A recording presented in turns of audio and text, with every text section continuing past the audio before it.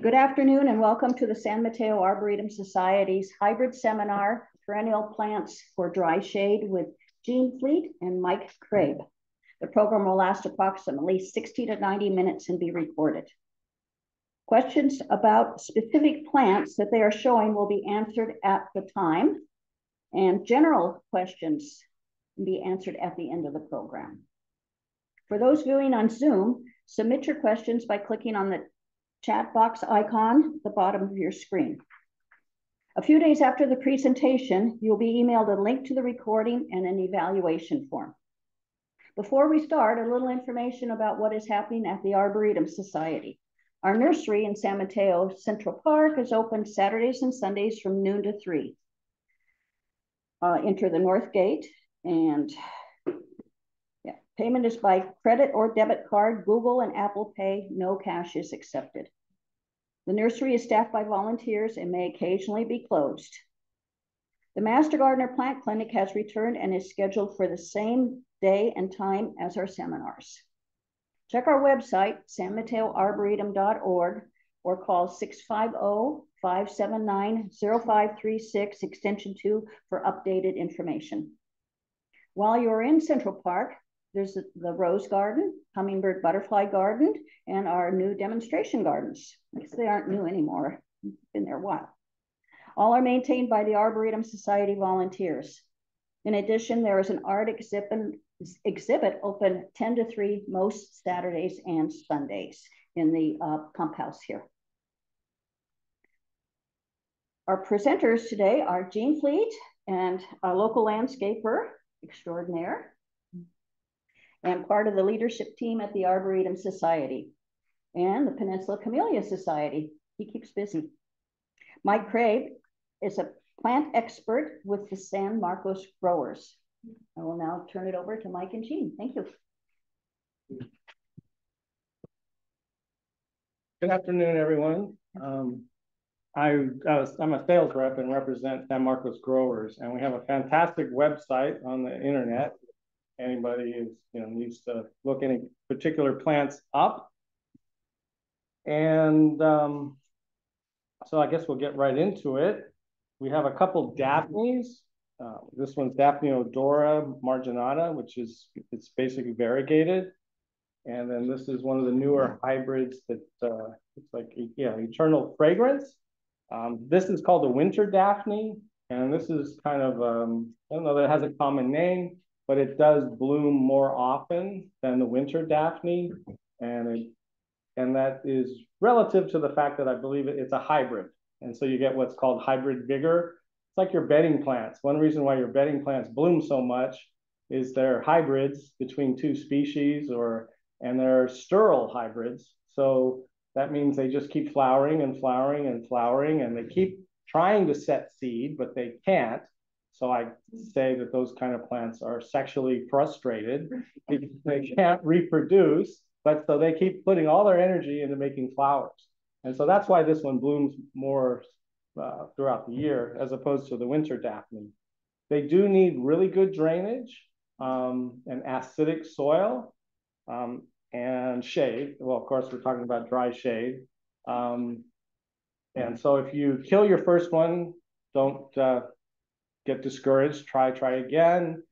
If you, one of my good friends in the nursery business says you really don't know a plant till you've killed it at least 3 times. I agree. One of the other features about Daphne, a good time to prune it, is before the new growth really comes out. So when it's blooming, you could make cuttings, bring them into the bathroom. It's a good place to put them, or by your bed, and have sweet dreams. They're also deer resistant. We have a deer issue.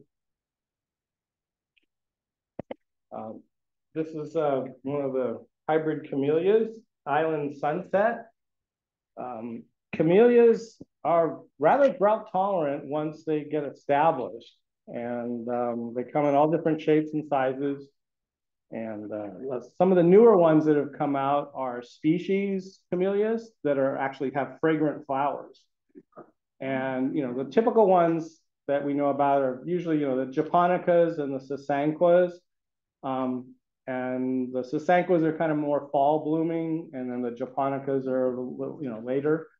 But some of the species ones have incredibly fragrant flowers. And if you're really into camellias, go online and look at Nuccio's camellias before they no longer exist. Right. But there's a lot of new hybrids that they don't have the big bang that the japonicas do, but they make up for it in abundance of flowers, and the fragrance is really nice too. I used to work for Suncrest Nurseries for over 20 plus years, and so I kind of collected some camellias. And there's one, some of them, the 15-gallon stock plants were covered with flowers. The ground was covered with flowers, and it didn't even look like they had lost any. The blooms were so prolific. So they make up in numbers what they don't have in size. Hey boys, somebody on the chat wants you to list the plants that you're talking about. Maybe we can do that in the post. Get a list of all the plants you talked about. Can we do that later? They're gonna have to take notes as we go, because we can't make a We've list. got a bunch of plants. Yeah, there's too many plants to make a list. They'll know as we talk about them. As Mike was saying, there are a lot of different camellias. A misnomer is that they do require a lot of water. As most plants that are newly planted, they're going to need some water to get established. But once they're established, they do well in a drought situation. Maybe some of you live in a house that when you moved into the house, there was a camellia probably 15 feet tall with a trunk, maybe, wow. Well, camellias outlive people. They do respond well to pruning. The Phyllolia state, if some of you are familiar with that, in Woodside, the gardeners were confronted with the dilemma of having some camellias underneath the canopy of oaks and other shade trees. And so the flowers were reaching way up. So the garden staff truncated some of these with trunks this big around, cut them to about 4 feet high, no foliage, no branches. And of course, the plant's going to either die or live. And to live, it needs to generate new growth so it can photosynthesize. So if some of you have old camellias, you don't have to give up on them. And they're really good at regenerating from the bare stems. You could make a general rule of thumb is like even on rhododendrons, you do it a third at a time so that, you've got 2/3 of the plant can still photosynthesize and you can cut back a third of it. But the camellias are really good at resprouting from bare branches. And I happen to be in a house that was built in the last century, in the 20s or the 30s, and I do have one of those huge camellias. And a guy comes around and cuts it for cut foliage. This is a different kind of camellia, not known for its flowers, Camellia sinensis. It's a tea camellia. It's referred to that way because the new growth in Japan, China, and India, the new growth as it comes out is pinched off and dried. That's green tea. And then when it's fermented, that becomes a black tea. And the different kind, like oolong or various other kinds, they originate depending on where they're grown. And the tea camellia does have fragrant flowers, and they are a small flower, and it is fragrant. And then Gene brought this is another tea camellia, and he assures me it's not a virus. He assures me it's not a virus. Camellias, Japonica camellias particularly, will develop, and this isn't the Japonica. There's another sinensis, tea camellia. But it will develop a branch that will be mottled like this. Wow. And it's not a disease. It's just part of what the plant does. Well, plant mutation. Right. That's how we get a lot of our new varieties of fruit trees and flowering shrubs and trees that, you know, somebody's got in the nursery industry or in their garden, they notice that there's something unusual or different about a branch on their tree, shrub, or whatever. And that's where some of our new plants come from. They're not necessarily all coming from breeders that are out there playing God with the plants. The audience question. Yeah. When you prune camellias, and you say you prune a third and leave 2/3. Well, that's if they're too big and you're trying to bring it down.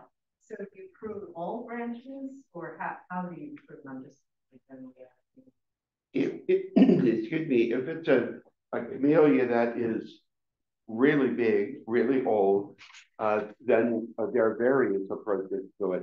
If it's just a bush that you have, unfortunately, most mobile gardeners know how to make balls, squares, or rectangles. And believe it or not, those camellias will survive, but eventually they'll start dying off from the inside.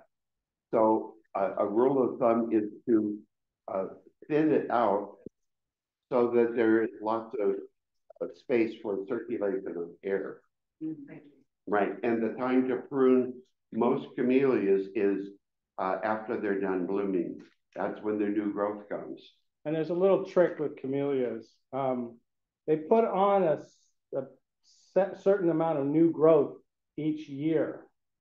And what happens is at the terminal, well, this isn't, well, we don't have, oh, we have that other camellia. Maybe the other one. That may be a little better.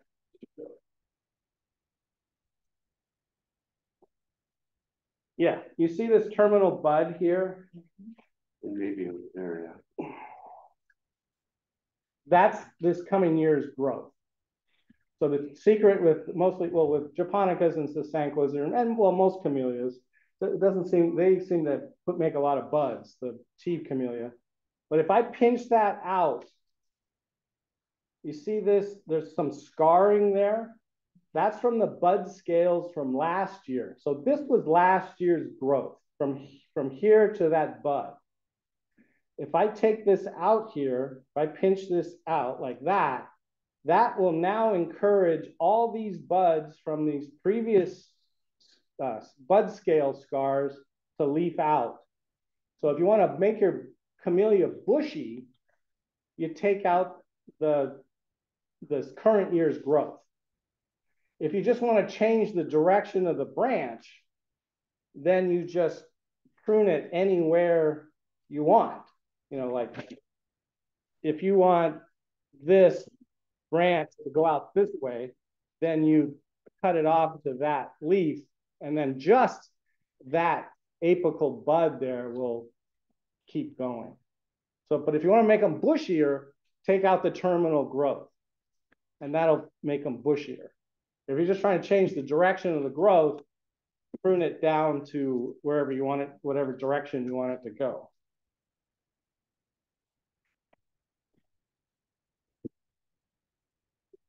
This is just one of the new Encore azaleas. I was going to get a gumbo, but this was right next to it. Yeah. So this is an azalea. So well, FA, is that for, I don't know what that stands for. But it's got a Japanese cultivar name. Anyway, evergreen shrub, pink late spring blooms. Again, just like the camellia, prune it after flowering. And azaleas, I've never had very good luck with these. I grew up in San Francisco, and what would happen was the strawberry root weevil or the vine weevil, it's a, you know, that beetle with a little trunk on it. It's got like they call it a weevil, but it's a beetle, but it has this nose like proboscis on it. Well, those beetles lay their eggs in the soil, and when the eggs hatch, they make this grub, and the grub eats the roots off of azaleas. It also eats the roots off of a lot of things in the saxifrage family or the hydrangea family. So if you have heucheras in your yard and all of a sudden you pull one up and it has no roots, but the top looks great, it's the root weevil. It's eating all the roots off of it. And it's an issue if you are growing, well, you're near somewhere where they're growing strawberries in particular, but we weren't living near strawberries in San Francisco. Yeah. Dry shade, so they will, once they're established, though? Yeah, camellias, the same thing. Azaleas and camellias are essentially shallow-rooted plants. Their feeder roots go horizontally. And so once the plant is established, it's fine, particularly if your growing area is in a warm climate, then a mulch on top of that during the summertime helps to conserve the moisture. But again, once it's established, the plant can do fine. Gene, could you repeat the question for the Zoomers? Just repeat the question quickly, what you were answering. Azaleas need water. Azaleas are more drought tolerant than Arthas Right. drought tolerant. Thanks. Well, this poor plant has had an identity crisis. It used to be a ligularia. Now it's a farfugium. Japonicum variety giganteum. This is a beautiful perennial that gets, the leaves can be up to this big, and they're kind of kidney shaped. So they're kind of got a, the indentation of the kidney is where they're attached to the stem. And these are rather juvenile leaves. The bigger leaves will actually get up like this, and then the edges are revolute. They're kind of turned under. And it's a very formal, beautiful plant. And a lot of coffee table books I've seen about Mediterranean gardens in Europe, there's a lot of these they're using right next to their stone walls on the edge of their olive orchard in the shade. It is in the Asteraceae, so eventually it will get yellow DYC, damn yellow composite daisy flowers. There's way too many of those. That's why we say DYC. And they come in different styles. There are some ones that have white spots that look like somebody spilt bleach on the leaves. There's other ones with called leopard. Well, has just yellow variegated spots, too, yeah. and then there's a variegated one that has a cream variegation. We have one at the nursery in a concrete tub, about this big tub. The tub's about this big, and the plant coming out of the tub is like that. So, I mean, it gets big, but you can, divide it up and take cuttings and root them. Here we have a hart's tongue fern, Asplenium scolopendrium, hart's tongue fern. Yeah, a lot of your you look at the leaves on this thing, it's pretty leathery. So a lot of your more leathery leaves, fern leaves, are relatively drought tolerant. And even in California, we have some native maidenhair ferns, and they're drought tolerant, and they're also hardy to cold too. There's actually it looks just like the one you buy as a house plant, the maidenhair fern you buy as a house plant, but those are tropical or subtropical varieties of the maidenhair fern. The one you want is called the southern maidenhair, and that one is totally hardy. It actually even can take some morning sun, and makes a, who doesn't like maidenhair ferns? They're really beautiful with their black stems. But yeah, any of these kind of leathery leaf ones, there's also, this is a hart's tongue, there's a hare foot, the rabbit's foot. Those, the hare's foot is usually sometimes seen as a ground cover in the shade, and it has these orangey, rusty colored hairs on the stolons that run along the top of the soil.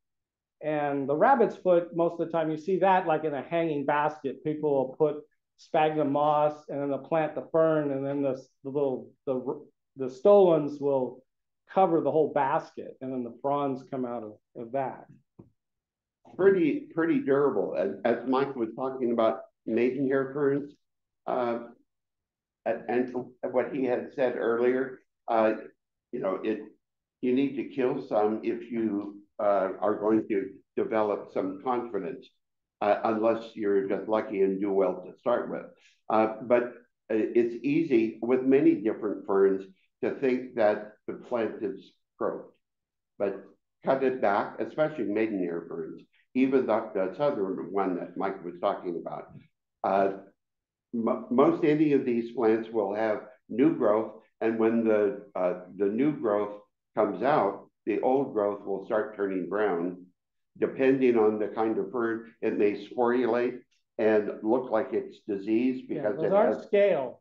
So I don't know how many times when I worked in retail nurseries, what's wrong with my fern? It has scale on it. No, those are the sporangia. It's trying to reproduce and have spores. The other thing I was going to say too, there are drought tolerant ferns.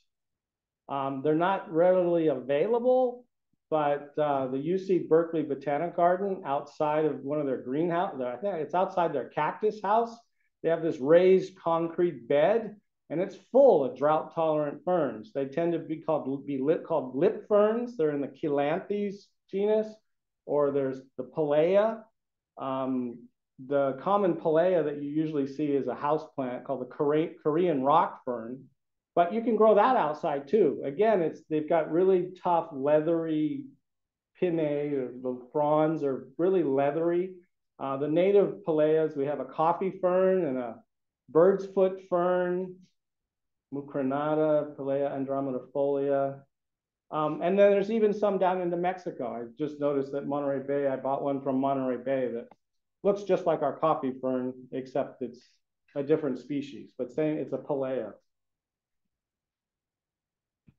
These are an example of one of the modern hybrids of the hellebore. Historically, they were hybrids called Helleborus X orientalis, and unfortunately, the flowers all hung down. So you had to get down on your hands and knees to see the flowers. But these modern hybrids, what they've been doing, they've been taking other species of hellebores. There's like Lividus corsicus and Niger, the Christmas rose hellebore, and they've been crossing those. And because the Niger, the Christmas rose, has a more in-your-face flower, but it's white, they've been crossing them with Lividus corsicus and some of these other species of hellebores to try and get some different colors and get the flowers up, so you don't have to get on your hands and knees to see them. They've also, some of them have picked up some silver coloration in the leaves. So it's not just about the flowers anymore, it's about the foliage and the leaves. And because they're hybrids, these probably aren't going to set seed. Right. And that's why they're blooming so much. They want to reproduce, but they can't. They're probably sterile.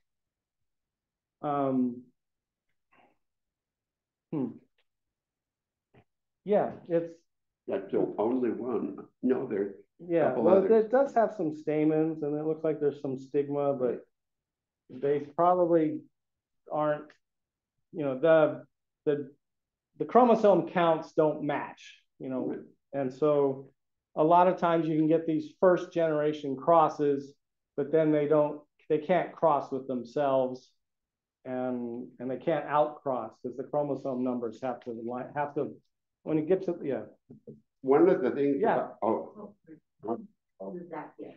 Well, what you see is pretty much what you get. You know, the clump will get a little wider. They're really hardy. Yeah, very hardy. They grow super well in cold regions. Carol. So they're going to be blooming right about now. Yeah, they bloom in the wintertime. Yeah. Well, depends on the variety, but some will bloom before Christmas, like the Christmas rose Niger's around Christmas, and then most of the other ones are later. Right. And then even the orientalis, they bloom after these. So that it's helped also to extend the season. Yeah. Can you take cuttings of these or because they're? No, it has to Root be divisions. root divisions. It's a perennial. Yeah. What I've learned about the helleborus, and one of our gardening plants, I didn't see it in the store to bring it. Beautiful speckled flowers. Some of them are double, and it does well because it's going to put out new growth after the flowers are finished, or the main part of the flowering. These will lighten up. They won't be as exciting. Some of them turn green. Yeah, but then the new growth is going to come out. Yeah. So in the autumn, before or just as the flower spikes are coming up, whenever that is, you could cut off all of the old growth, and it will bloom, and the new growth will follow after that. Then there's no competition. You see only the flowers. And if the foliage is all tattered and, you know, kind of weathered. Yeah, there are double ones, but I like more what Mother Nature does. You know, double flowers aren't always an improvement. Especially That's a matter of opinion. Also double columbines. This is a corydalus from China, and there's a whole different. The species is flexuosa, corydalus or corydalus flexuosa. They come in. There's different cultivars.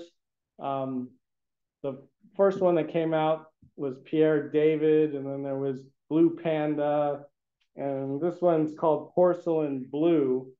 But this one seems to have thinner foliage than the older varieties.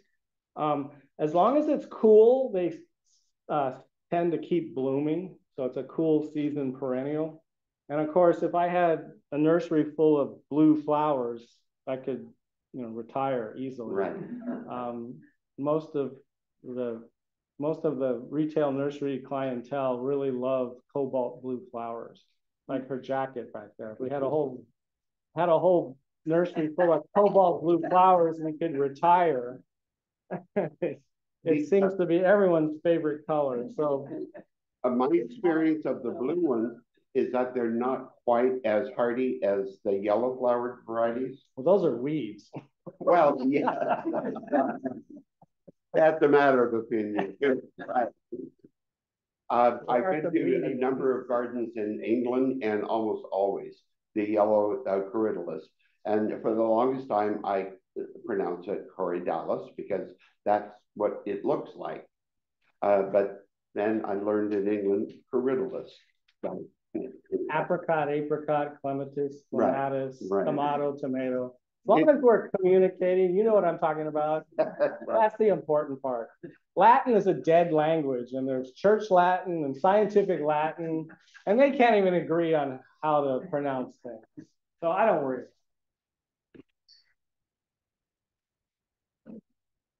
Yeah. You didn't grow it. No. Yeah, everybody knows flowering maples or butylons. These are great flowering plants, shrubs to small trees, large shrubs, small shrubs to large shrubs. They tend to be quite floriferous as long as you keep feeding them. And there's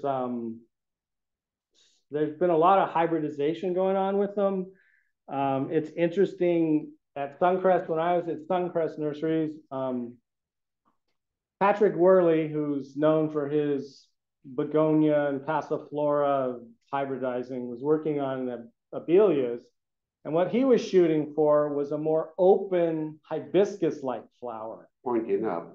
Yeah, that was, like the hellebores, in your face.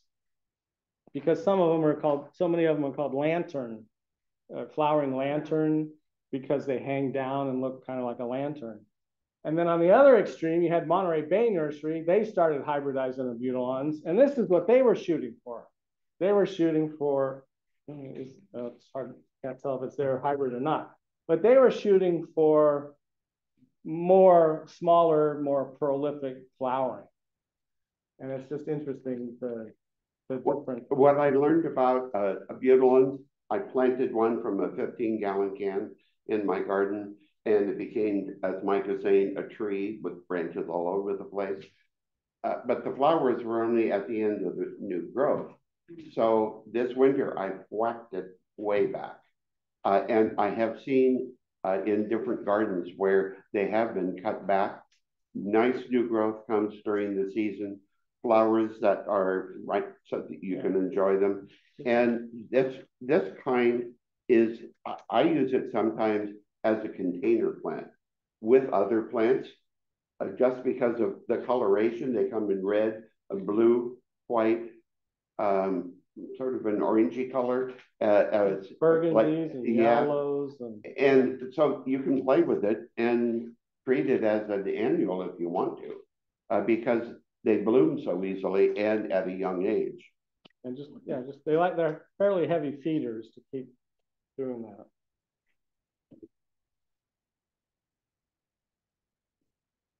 Does anybody know what this is called in England?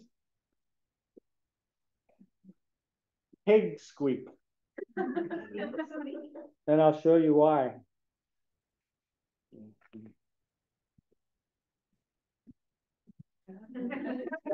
Oh, here we go.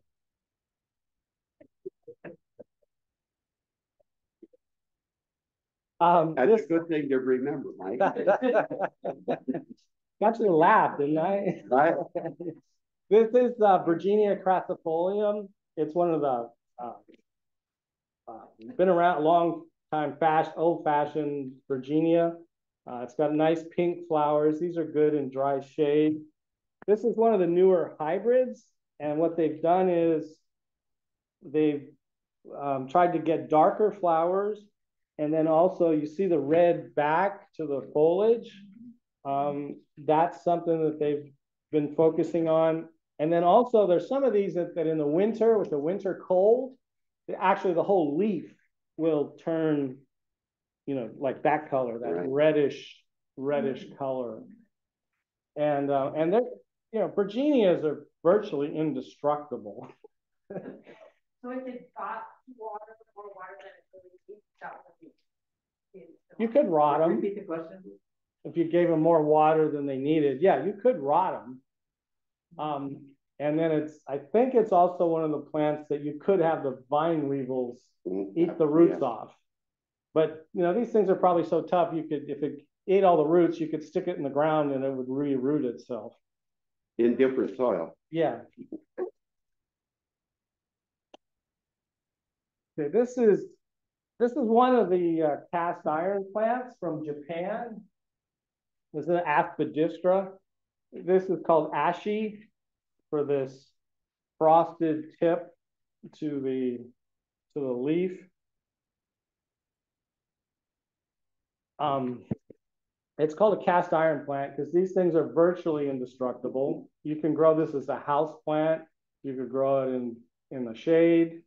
Almost in the dark. Yeah, pretty much. Yeah, these are one of the shade plants, perennial. The flowers aren't anything to scream about. They're down at soil level, so you have to get down on your hands and knees to see them. But it will take extremely low light conditions, and they come in the Japanese have been horticulturists for thousands of years, so they've had a lot of just look at how many Japanese maples there are. They've had a lot of time to pick and choose plants, and so this is one of their signature plants. And then the other signature plant that is also is good in a really deep dark shade is called a rhodea, and that's ROHDEA. And those also come in different shapes and forms. And the Japanese actually have special tall, skinny pots that they put them in, and they have a place of honor in their homes. And variegated plants. They're really crazy about variegated plants. Before we got into it, I don't know, 10 or 15, 20 years ago, variegation was all the rage. I don't know, maybe it's starting to come back again. plants are like fashion, you know, things come and go. But the aspidistra are really great for dry shade, and they come in. There's speckled ones and variegated with stripes. There's just a lot of them out there. And easy to divide. Yeah, that's how they multiply, really. It's kind of like a, you know, you're familiar with mother-in-law's tongue, Sansevieria. It's kind of been a similar plant. Now, this is a Mexican mock orange. And a lot of people get, when they'll go into their retail nursery and they say, I want a mock orange. Well, you have to be a little more specific, because there's Philadelphus is a mock orange. Choicea is a mock orange. And Pittosporum tobira is a mock orange. So all three of them, that's why we're not trying to sound intelligent by using scientific names. It's just every plant has one name, one scientific name or botanical name, and wherever you are in the world, if you use that name, we know what you're talking about. There's no confusion. Except when the plant people have been paid money to come up with a different name for that same plant. And then they're the Zauschneria, right, and Epilobium. No, what has happened in that case, nobody gets paid any money. The botanists or the taxonomists specifically, there are taxonomists, their world is about classification. They want to pigeonhole every plant. And within that group of people, there's lumpers and there's splitters. The lumpers want to make fewer groups, and the splitters want to split hairs and make lots of different groups. And then to add to that confusion is nowadays everything's done with DNA analysis. And so that's why you see so many name changes in the last 5 to 10 years, is because as they learn more, it used to be taxonomy was based on the flower and the structures of the flower and the fruit, all those sexual characteristics. But now it's mostly about the DNA and the chromosomes. And so you end up that, people know what plantain is, the weed in your garden. Guess what that's closely related to now? Penstemons. The plantain, the big fat leaves, lays on the ground and kind of a spike of flowers that are all congested. That's closely related to a penstemon based on DNA. Yeah. You called it mock orange. Does it look like an orange tree? Is that what they call it? Or they have a citrus-like scent. What and the flowers come in a cluster, white, and they smell a bit. Yeah, the Philadelphus can have kind of they're very fragrant. This is called the Mexican mock orange. This has a very fragrant flower, except it's very hard to buy these days because it's the citrus disease that's going around, Billabong or something. This supposedly is a carrier of it. So they won't, I'm surprised to see this from Suncrest Nurseries. They must have had it for a while because you can't ship this across county lines anymore. And Suncrest is in Santa Cruz County and Half Moon Bay is in San Mateo County. Unfortunately, this is a great plant. My mom has a hedge of this in her garden. It's in the shade under a giant camellia. There used to be a giant Japanese black pine there. It ultimately died and we chopped it out. But it's a beautiful, it's deer resistant, a great hedge plant. Responds well to pruning. Yeah. And there's a sort of a lime green chartreuse foliage, Choicea also. Really, Sundance, I think, is the cultivar. It's a nice addition to the landscape because of its coloration. Yeah. So the Pittosporum tobira and have runs in the shade, and they're not happy there. So They want more sun. Yeah. Could you repeat the this question? is one that would be happier. Yeah, this could be mock oranges in for the a lot shade. of sun, or it could be in a fair amount of shade also.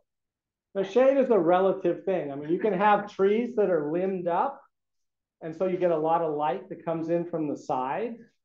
Or you can have some of the oak trees, they have limbs all the way down, the foliage all the way down to the bottom of the ground, down to the ground. So that's pretty deep, dark shade. So shade is a relative concept. And then that one is Choisya, Choisya, Ternata, Ternata, Mexican mock orange. Then the regular, because they're worried about it carrying the citrus disease.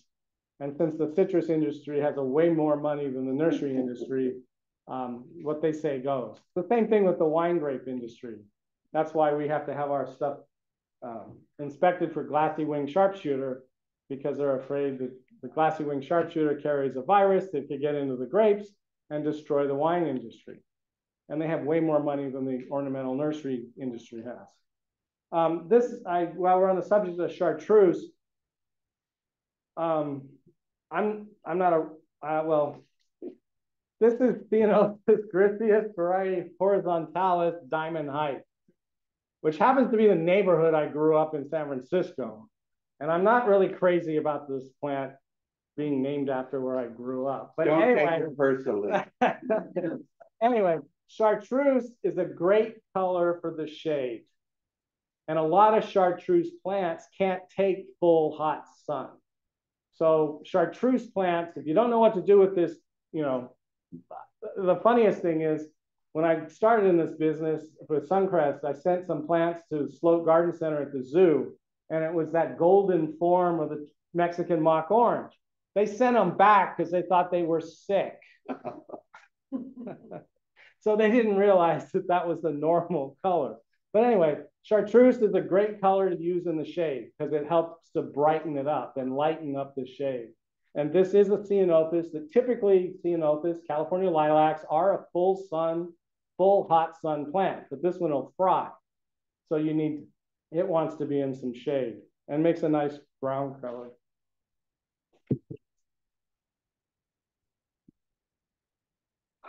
This is a Japanese anemone. And Japanese anemones, it's a perennial, and they spread in the ground by stoloniferous roots. They tend to be an autumn bloomer. They come in whites, pinks, and kind of rose pink. And they can be singles or doubles. And they're it's a really tough plant. When I was growing up, my mom had a Japanese lady who was a seamstress who helped my grandmother and her sisters and my mom sew clothing. And her husband had a bonsai nursery. And she encouraged I should backtrack a little bit. Guess what my nickname was as a kid? You know that bull? Ferdinand, yeah, that was my nickname. Ferdinand the bull, because rather than do my chores on Saturday, I'd be out in the garden checking out all the flowers and whatnot. But anyway, Dorothy encouraged my horticultural interest and gave me a Japanese anemone, and it ultimately took over one whole hillside of our garden. Once we tore the junipers out, because my parents' house is a mid-century house, so back in the mid-century, everyone had tam junipers until my mom became allergic to tam junipers, so then they all got taken out. But they're tough plants, they have beautiful flowers, and they sow seed too. Yeah, most of them. Yeah. So they multiply. Yes, you could divide them by the root system, but you'll find them growing in different places in your garden just as a volunteer. And sometimes you'll see the hummingbirds will be collecting the fluff from the seed heads, and they use it for their nests. This is another traditional Japanese plant, akuba. And like I said, you could see this same markings on an aspidistra or a rhodea that these, a lot of times you find these, out in the Sunset District of San Francisco, you've got those houses that have the tunnels. you walk in the tunnel and you go up the stairs to get to the front door. Well, traditionally you'd find an Akuba or a Rhodias or Aspidistra in those tunnels because they were so dark and dreary. And so you put something like this that has chartreuse or spotted speckled foliage to brighten it up. And these also, they come male and female, so they do have red berries if you happen to have a male and a female, so they can cross-pollinate, and you'll get beautiful red berries. The foliage can be typically spotted like this or all green. And of course, the all green ones can really take a deeper shade. Also, some of the Akuba will have lightning strikes in the leaf where there's a lot of variegation. The more variegation, as Mike was implying, the more shade the plant will be happy with.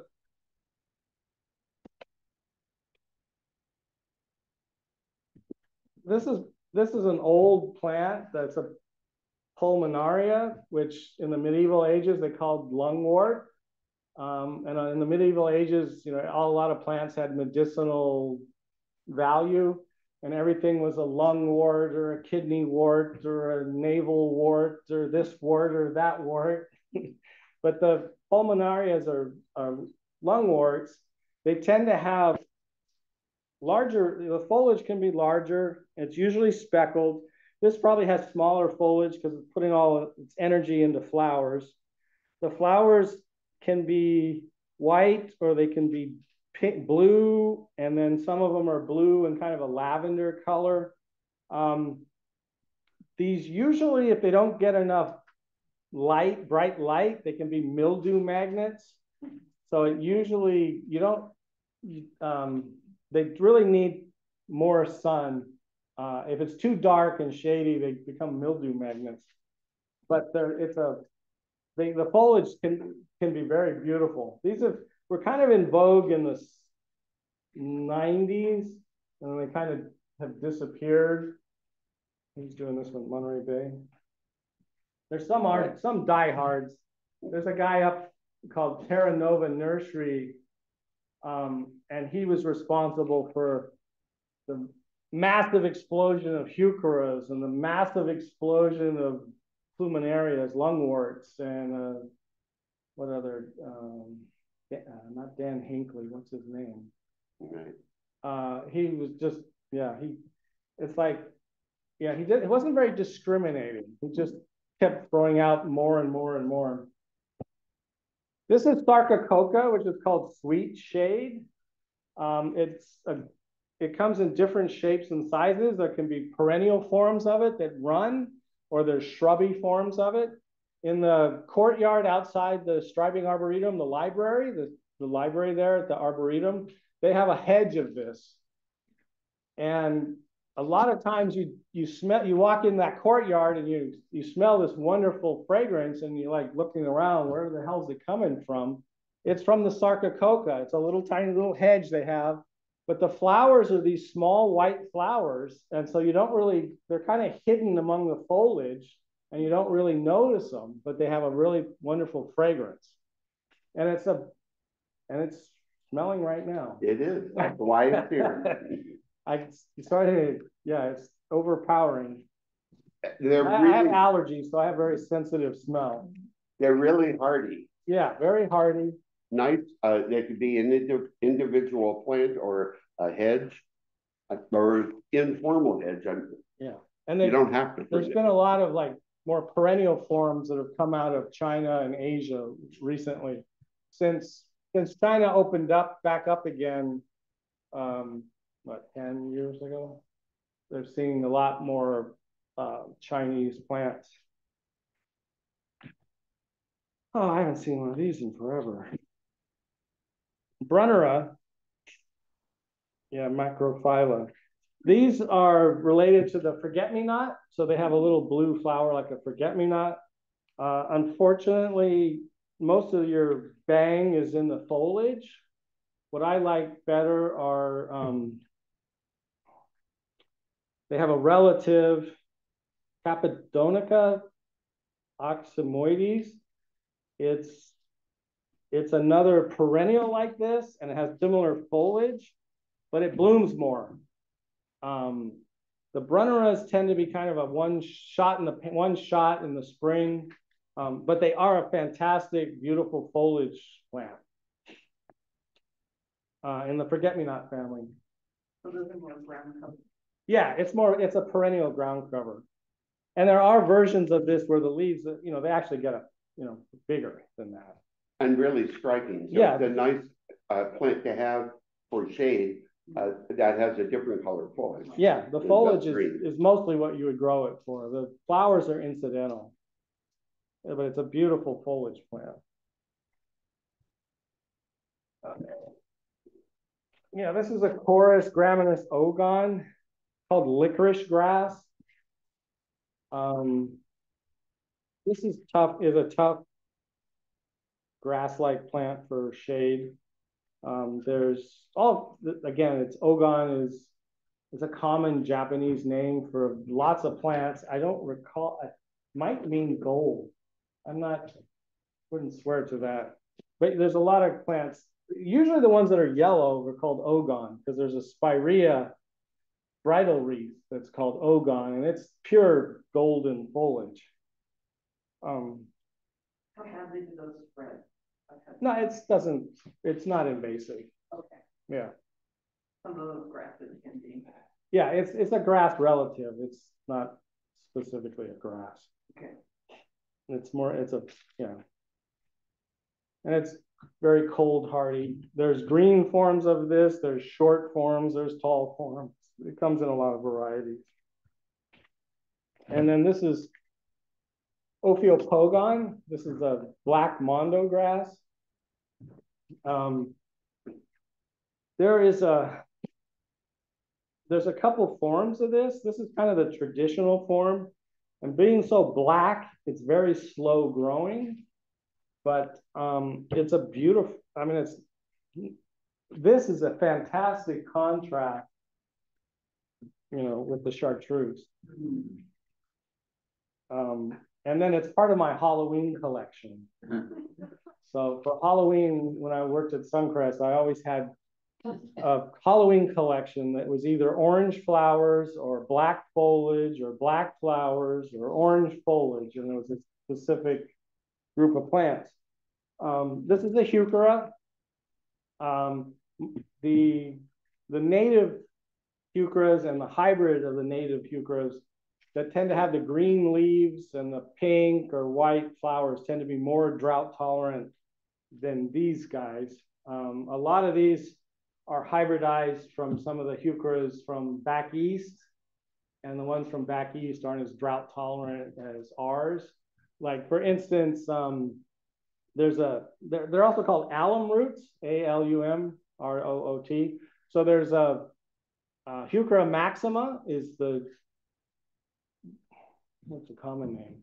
Island heuchera, maybe? I don't know. It comes from the Channel Islands. Right. It's got big green leaves, tall flower stems with little white flowers. They're coral belts. And what they did is there's a species in Arizona called Heuchera sanguinea. Sanguinea usually means blood. So anyway, that one has reddish, pinkish red or red flowers. They crossed the Heuchera maxima and the Heuchera sanguinea, and that's where we came up with a lot of our green leafed heucheras that are more drought tolerant and have colored flowers. And some of them even have brown stems. And so that the flowers I like dark stems because when they flower, the flowers seem like they're just hanging out there in midair because the dark stem just kind of disappears. Has anybody been to that nursery on where's Joe LaPar's? Oh, well, green fashion now. Green fashion now. Anyway, they have the whole place is surrounded by a chain link fence.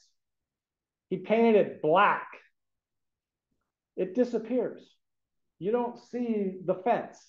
You see all the beautiful plants inside, but the fence just disappears. So if you have a chain link fence and you want it to disappear, plant it black. But anyway, I got off the subject there. Yeah, so the flowers, they got, they're pinks and whites and dark pinks, light pinks, and bicolors. Windy is a cultivar that's pink. Rosada is another one that's pink and white. And then there's Old La Rochette, which has the brown stems and kind of white flowers. And then there's Opal. I wasn't a big fan of Opal because that ended up getting the rust, the heuchera rust that they get. But so Old La Rochette is a similar color, and that doesn't get the rust. Windy was, Santa Ana Cardinal. That's a very nice red, tall red flowered one. And then Firefly is a short red. And then there's a Canyon series, which was done by Dara Emery at the Santa Barbara Botanic Garden. And those are like smaller ones. Canyon Bell, it's a Canyon series. And as Mike had said earlier, if you find that some of your heucheras, especially if they've been in the garden for a while, starting to look a little limp, and like you said, you take hold of it and there's no roots, it's that little grub from the weevil that's munched on it.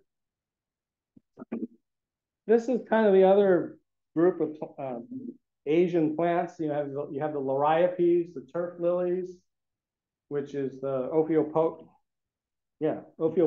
which is the black mondo grass. They also come in green. Mm-hmm. And there's different species that have small, narrow leaves it comes in different shapes and sizes of the green variety of mondo grass is a common name for it.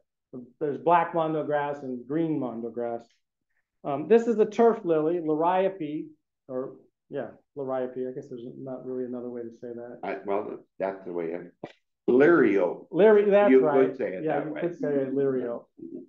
Spicata, this is called silver dragon. It has this nice cream variegation. And what it'll do is, some part of it will be all green. It'll just sort of do that. There is an all green form of the liriope. Other liriopes are vertical in its growth rather than cascading like this. And they come in different colors. There's a white, Monroe white has white flowers. There's a liriope gigantea that gets pretty big.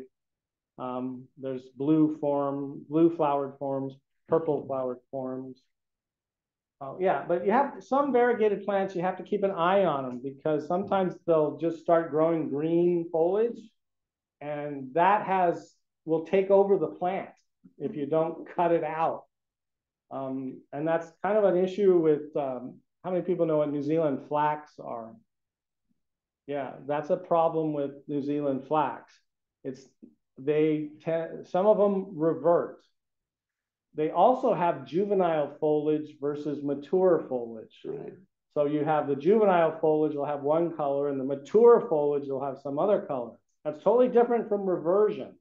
Reversion is where it just totally turns green or whatever. Clivia, the general manager at San Marcos Growers is always correcting me on how to say this because it's named after some aristocrat in England, the Duke or Earl of Clive. And so some people say Clivia, some people say Clivia. Again, whatever. You don't need to be a nitpicker. Various colored flowers. Yeah. White, a sort of a cream, more of a yellowish, the orange, and variegated foliage. Yeah. With orange flowers or yellow flowers. And there are some of these available over in the nursery area. Joe Solomone, who is a nurseryman in Santa Cruz, the Watsonville area of Santa Cruz County, he's responsible for what's called the Solomone hybrids, and that's a yellow version of the Clivia. And they're really beautiful. But it's a separate company. You used to be able to get those through Monterey Bay Nursery, but the partners have split up, and so the Clivias went with one partner, and Monterey Bay Nurseries with the other partner. But they're starting up a new nursery called Los Arroyos International Nursery, and that's where a lot of the really nice clivias come from that are yellow and orange or variegated orange, variegated leaves with orange flowers or variegated with yellow flowers. And he even has one that's like that, like this aspidistra. The tips of the leaves are kind of have this kind of coloration. And I think, I don't know what he calls that.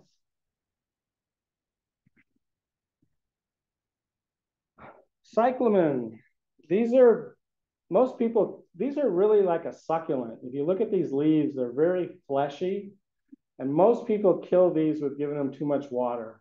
So the secret is let them just start to wilt and then water them. Because like I said, most people kill them with kindness. They give them too much water. They store a lot of water in these fleshy leaves. And as long as it's cool, they keep blooming. And I've actually had the miniature ones in little pots, which I kept in the shade. And I managed to keep them blooming almost year round because they were in a cool spot. And this is called the florist cyclamen. There's a number of species of these that there's one that almost has like ivy-like foliage, but most of them have this kind of silver markings on the foliage and the typical flower. And some of the species ones the flowers are actually fragrant also. And they're really tough. You know, you can put these will handle root competition. You can plant them at the base of trees. And they'll go summer dormant, and then they'll come back in the fall, winter. And like I said, some of the species ones have really beautiful foliage that looks like ivy. And hence it's called, Hedera is the name for ivy. It's Hederafolia. So, you know, ivy foliage. These, if you plant them in one, as Mike was referring to them as a florist cyclamen, these are the most commonly available at nurseries, Home Depot, Lowe's, wherever. During the winter time, they're carb, like a bulb. Yeah, and round, fat, about this thick. Most nurseries I've found plant the corm deep. It really should have the top quarter part exposed. Like you plant a tuberous begonia. You want like half of it above ground and half, underground, because the roots will come from the base. As Mike was saying, some of the species cyclamen they go dormant. Philole has some in the woodland garden with corms that are easily a foot across. They've been there for years. They disappear because you can't see them in the summertime. There they die down, but the corm is there, and they're quick to come up in the autumn, usually with the flowers coming first before the foliage comes. Then the flowers will continue. And they tend to go to seed, so they'll kind of puff around too. And while we're on the subject of that it can handle root competition, there's a euphorbia amyloides variety Robii that also can take root competition. And then also this is a pelargonium called chocolate mint. If you rub this, it smells like chocolate mint. Available over in the nursery. This is from the nursery over there, and I'll pass this around so you can smell it. There's another one called Pelargonium tomentosum, and that's the mint, peppermint pelargonium, or peppermint geranium. Yeah, rub the brown parts. That's where you get the smell from. And then the other one is called the peppermint pelargonium, and that's Pelargonium tomentosum. And it's got pretty big leaves, and they're kind of fuzzy. Right. And that also, both of these will take root competition. The most, how many people have Monterey pine trees and they can't grow anything underneath them? In Los Osos and San Luis Obispo counties, where I saw somebody had planted the Pelargonium tomentosum under the Monterey pines, and they were happy. And the other thing too is if you're doing a ground cover under something like a pine tree or a conifer, they have a lot of litter. So you want a big leafed plant so that the litter can fall through. At Filoli, in the courtyard where the cafe is, they put in Arctostaphylos, ground cover Arctostaphylos under the oak trees in the courtyard. Well, the oak probably buried it, and so it croaked. So they asked me, what should we use? And I said, well, get Mahonia repens. It's the creeping Oregon grape, and it's got bigger leaves, and it spreads by underground runners, and it gets beautiful yellow flowers, and it gets little blueberries, like a typical Oregon grape, except it's a low ground cover. And then it gets beautiful fall color, and it's kind of it's not a shiny green like the typical Oregon grape, Mahonia aquifolium, or now you may see it called Berberis aquifolium. Again, those lumpers, they used to be Mahonia, and the Mahonias and the Berberis. And the main difference was the Berberis didn't have spines and the Mahonias did, but now they're lumped together and now they're all Berberis. The same thing with my magnolias and my camellias. They lump those together. Magnolias tended to bloom on the ends of the branches. My camellias bloom up and down. They lumped them all together. So anyway, yeah. So the Mahonia repens is another good ground cover for where there's root competition. I brought this bromeliad partly because bromeliads are pretty durable. This one, florist grown, so it has this inflorescence right now. The actual flowers come out of the stem at where the juncture of the leaf is, little white flowers usually. And when this is done blooming, eventually the stem will die, then even the whole plant will die, but usually pups have developed before. They're durable and they can grow in the shade area. And Lotus Land in Santa Barbara, under their oak tree, they have an oak forest there. Under the oak trees, they have bromeliads. And I'm sure the lady of the house bought them to decorate the house. And then when they were done, she cut the inflorescence off. And these are actually bracts, modified leaves. And that's why they last so long. It's like poinsettias. Poinsettias, those are bracts, the colored bracts. Poinsettia. Yeah. So anyway, she cut the tops off and put them out in the garden. And when you water these things, they really don't need much water on the roots. You fill the cup. The bromeliads have a cup, and that's what you want to keep filled with water. And maybe once a month, you water the base. But there are other bromeliads, cryptanthus, that have flat leaves, big, little, a huge group. Beautiful foliage. Lots of them. So they don't all have the cups like this. Those they call earth stars, the cryptanthus. Tillandsias, some of these can also grow because they're essentially epiphytic. They can grow up in trees, but they grow on other plants. Right. Epi is on. But they're not parasitical. They're not deriving their nutrients from. That's when you brought. This is a lomandra. It's a grass-like plant from Australia, and the general manager at the nursery where I happen to be at the moment, he has a collection of these things. We're mostly a landscape nursery, and so these came over from Australia, and there's a whole bunch of them. But this is one of the variegated ones. It's called Platinum Beauty. It's part of the Sunset magazine series of plants, which for some reason they won't let us grow their plants.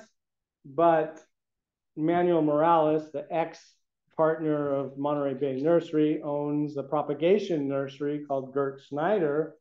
So he sells them to us. Prior to that, we used to buy gallon cans from Monterey Bay and shift them into bigger pots. Now that Manuel has his own propagation nursery, we can buy the liners from them, which are rose pots. They're 2.5 inch square pot by 3 inches deep. That's a rose pot. Those are what liners go into. And liners are rooted cuttings or rooted or seedlings. And those go from a liner into a gallon plant in nursery production.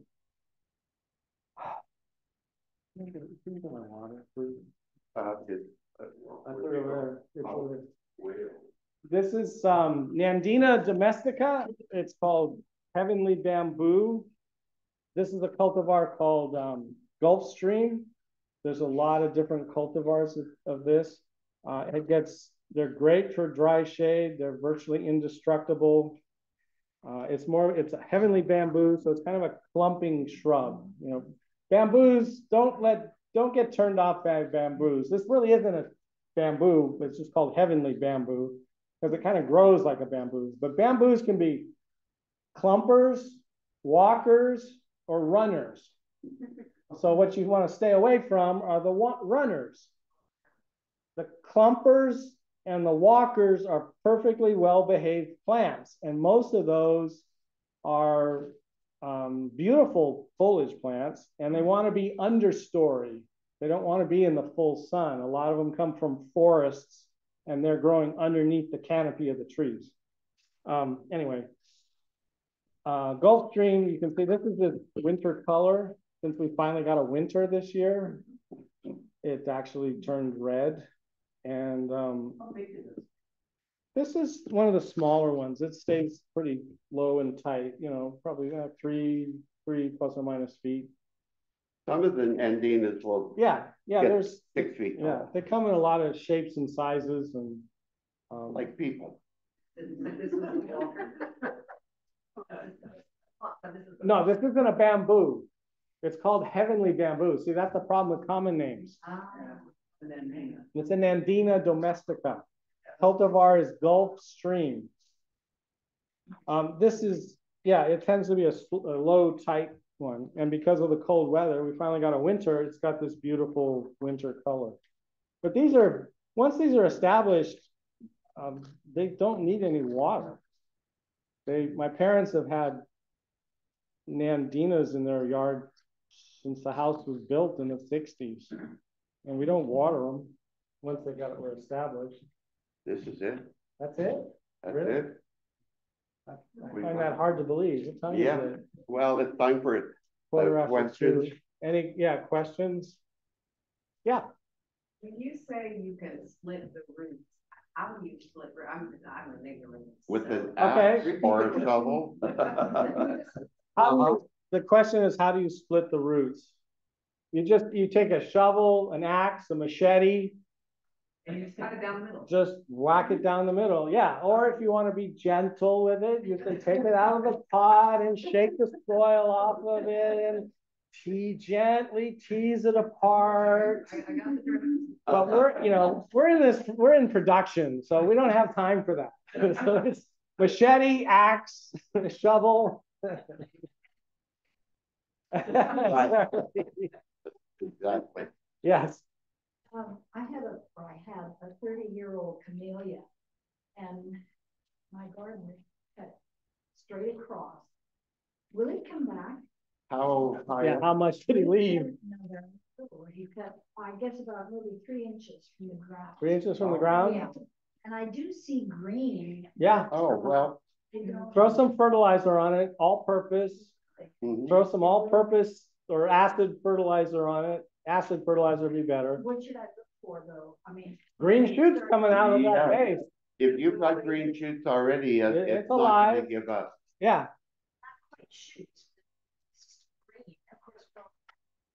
Yeah. If they're coming from the stump, yeah, they are. That's the camellia. There's nothing else coming from that stump. It's once a camellia, it's always a camellia. Yeah, they're really good. If you cut them back to stumps, they'll come back. Yeah. A couple questions on the cat. Yeah. We spoke. Is it on? Where to buy camellias nearby? Trader Joe's. Oh. Where do you buy camellia? Bromelias. Oh, bromelia. Anything that sells house plants. There's a specialty nursery in Pacifica I'm forgetting right now what it's called, but that's what they specialize in, is all sorts of bromeliads. And Tillandsias, some of the bromeliads are epiphytic, meaning they take the moisture from the air. Yeah. Some of them are terrestrial, meaning they have a root system that requires These soil. guys are mass produced. Yeah. And they're gassed to make them bloom and change color. Or you can gas them with bananas. What do you mean by that? Ethylene, you know, from ripening bananas, ripening apples. You put them in a bag with the plant, and So in our garden, they're never gonna do. well, they eventually will bloom. Yeah. Yeah. There's also a great fertilizer. If you have Tillandsias, the air plants, there's a fertilizer called Epiphyte's Delight. And it's sold by Rainforest Flora, which is one of the major suppliers of Tillandsias and air plants. And it's a powder, you mix it with water, and you just dunk your Tillandsias in there once a week, and it's amazing. Well, basically the Tillandsias, when they flower, they start pupping. Like, well, right. Just like that one. Once that's done, the flower stem is done, and that main plant dies, it will send up pups from the base. Well, the same thing with the Tillandsias. They bloom, and then that little crown dies, but then it pups. And as that goes on and on and on, exponentially, you end up with a lot of these Tillandsias are like these balls of plants.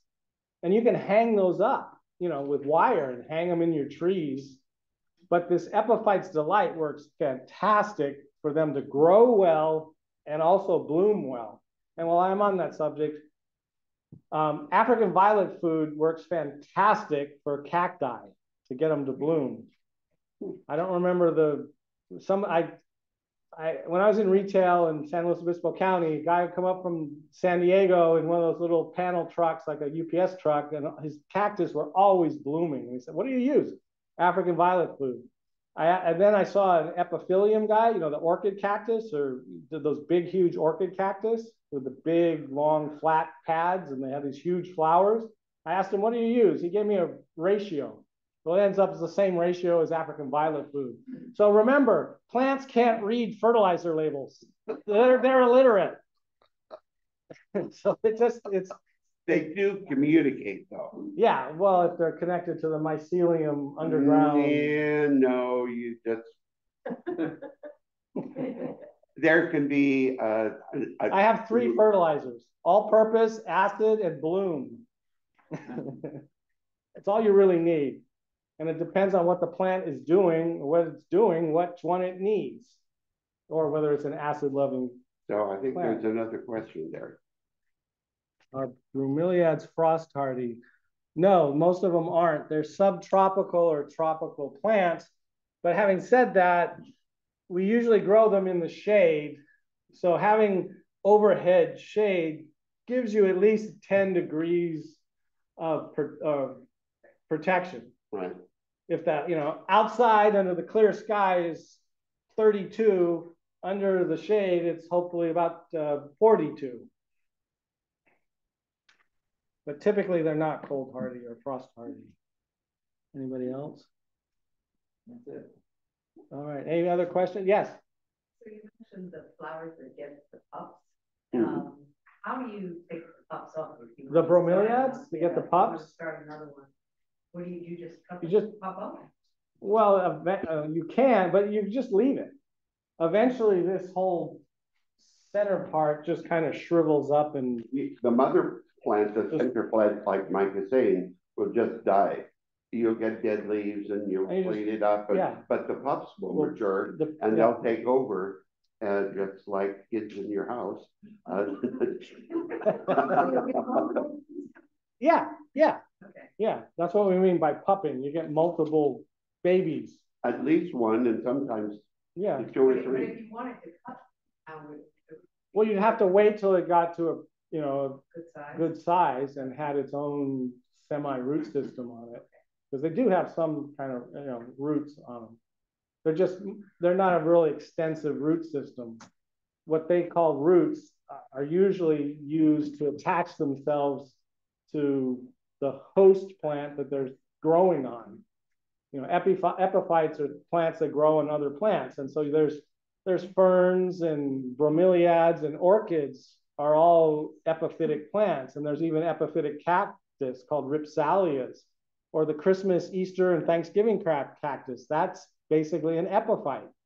And those will, you know, live in the crotches of trees where debris builds up, and then they'll, you know, but they don't really have, some of them have, you know, a good functional root system, and other ones, they don't really have like tillandsias, basically those, what we would call roots, are mostly just help them attach themselves to hang on. Yeah.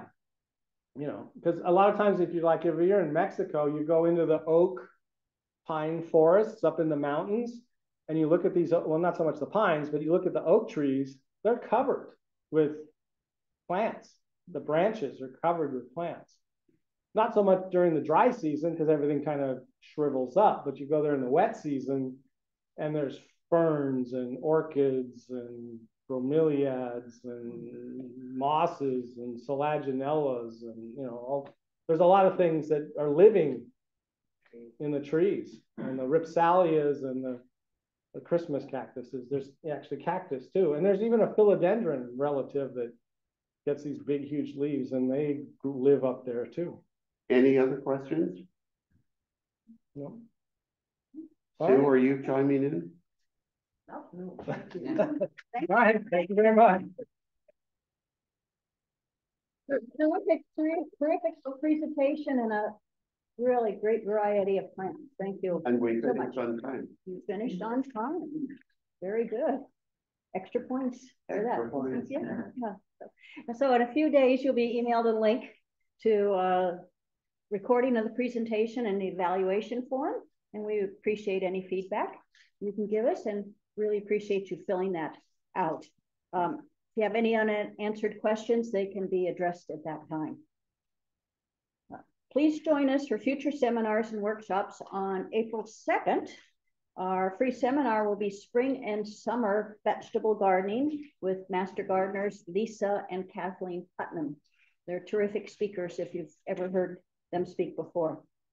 We also have a free children's program on March 2nd, Garden Mobiles, weather permitting, but you know, it looks like we're going to be having have a few dry days and then some more rain coming up.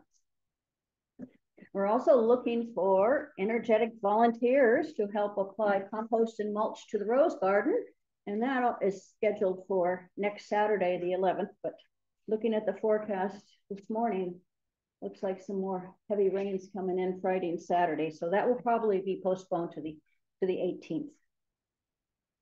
So just go to our website, sanmataoarboretum.org, and get updated information. And again, a huge thank you to Jean and Mike for that terrific presentation. I've got lots of ideas. And head over to the nursery to see what plants we have over there. What Sue did is put stakes. Of course, we ran out of stakes to identify plants that we talked about here that are available over in the nursery. They're open till 3 today.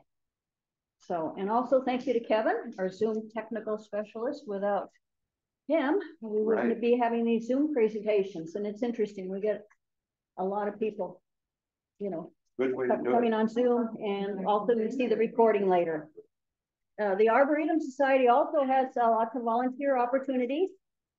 And for the Greenhouse Education Committee, and you can let us know on your evaluation forms or by emailing us at info@sanmataoarboretum.org. Thank you very much, and the program is now finished.